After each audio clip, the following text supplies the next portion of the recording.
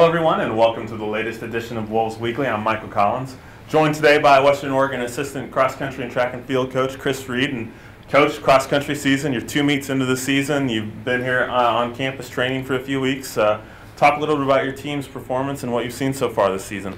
Well, so far I think we've had a really good start. We hosted our first meet here at home and really just did a nice job. It was very impressive to see them come out. All the hard work that they put in over the summer was paying off right away.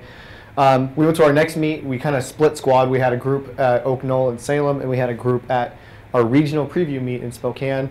We had some good performances, and we had some that some people that didn't perform as well as they'd like. But the nice thing about our group is that they're very responsive to that, and you could tell right away immediately that they were learning from what had taken place, and they'll be much better next time around. And a couple of student athletes who have performed well on the women's side, Annie Wade, who's a newcomer, a junior college transfer, and then on the men's side, Brady Beagley, who has been performing well as he has in the past during his career. Well, and the thing with Brady is that he really kind of came into himself last year, I guess became a runner last year, and he ended it with a conference championship in the steeplechase. He's taken that, trained really hard over the summer, and he's come out and been lights out for us so far. And Annie, boy, she's been great. She came in from Treasure Valley Community College, and she won our home meet to open her Western Oregon career, and she's been good both in racing and in training. It's been awesome.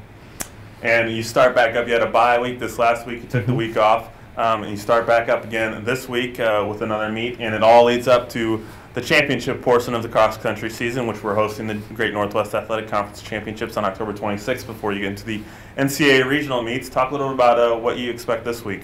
So this week we're at Willamette, so just a short drive over to Salem. And for the first time this season, we're really putting our whole team together, having all run one race and kind of seeing where we're at.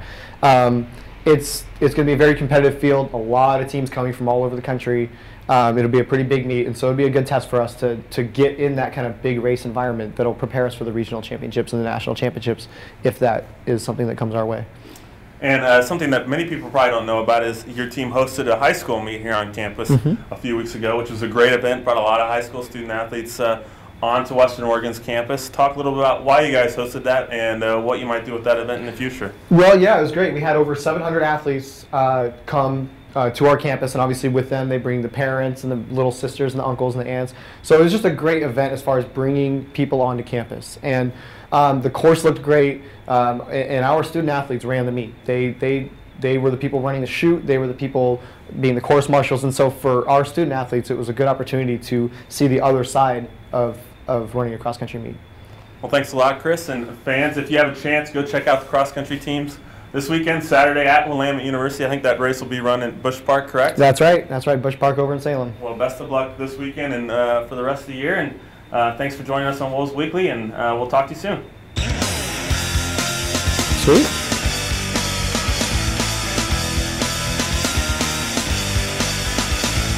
Okay.